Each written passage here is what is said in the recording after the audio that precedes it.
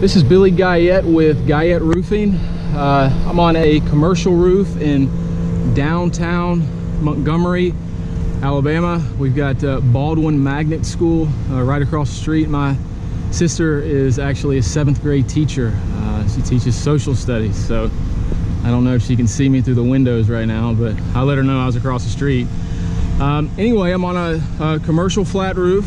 The building has several leaks. I've already been inside the building, and there's just several isolated leaks, and it's pretty obvious what's causing the problem here. We've got standing water. This is always indicative of leaks or leaks to come. And roofs are not, even flat roofs are not made to hold water.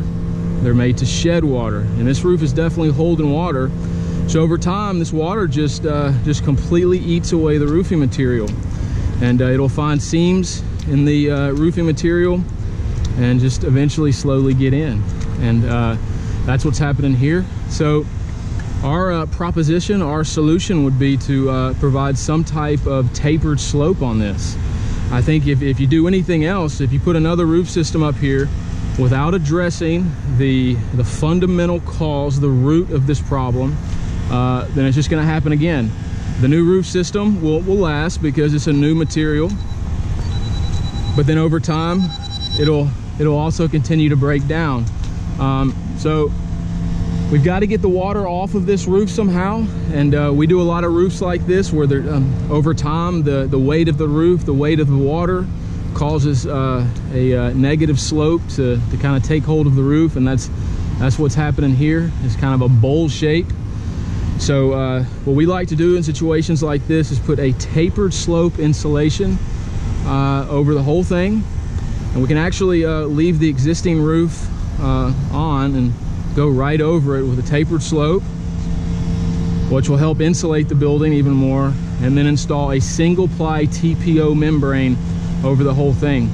The thing that we like about TPO is that the seam, instead of the most vulnerable part of the roof, the most leak-prone part of the roof, the seam becomes the strongest part of the roof because all seams are heat welded with TPO.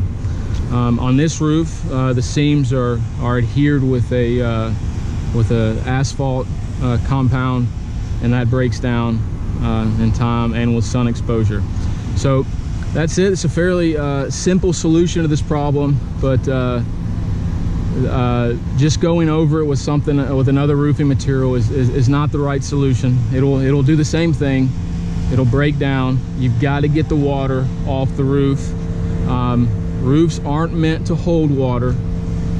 They're meant to shed water.